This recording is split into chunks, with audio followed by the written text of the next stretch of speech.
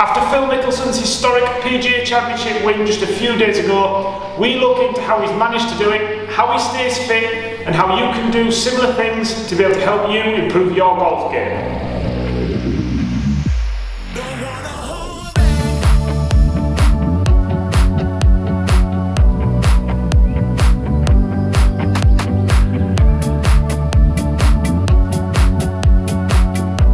Tip number one, you need to be doing some compound movements. These are movements that require your full body to be able to move, such as squats, deadlifts, or chest presses.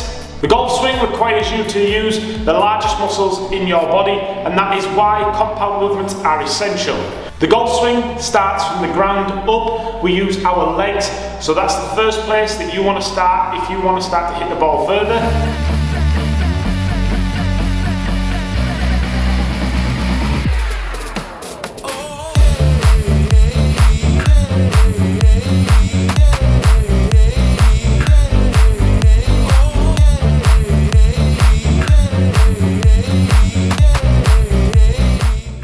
Tip number two is to perform exercises that are similar to your golf swing. This could be things such as a wood chopper that you can do using weights or using a cable machine. This is going to replicate the muscles that you use in your golf swing, and therefore this helps to improve your muscle memory and help you to hit the golf ball further.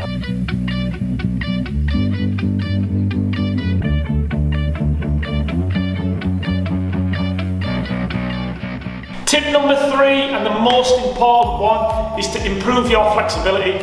When we are in a golf swing, we have rotation, and this is essential if you want to hit the ball further. Therefore, the more flexible you are, the more turn you'll get in your golf swing, and the further you can hit the ball. So Phil Mickelson has a full turn when he does his backswing, okay, and you can do similar things if you have the flexibility for it. So make sure that you try and increase your flexibility.